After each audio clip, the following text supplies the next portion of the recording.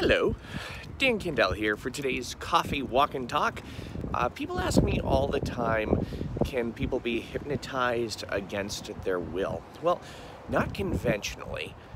However, people can be hypnotized unconventionally against their will. In fact, you are all the time. I am all the time. We are all the time. Through what we call hypnotic persuasion techniques. Salespeople and professionals use these techniques. People use them for communication. The things we use all the time. In fact, I teach a lot of hypnotic persuasion techniques in communication. Are these manipulation? Not necessarily. In fact, a person can usually tell if they're being manipulated. So no, a person can't be hypnotized against their will in a conventional sense, like put in a trance.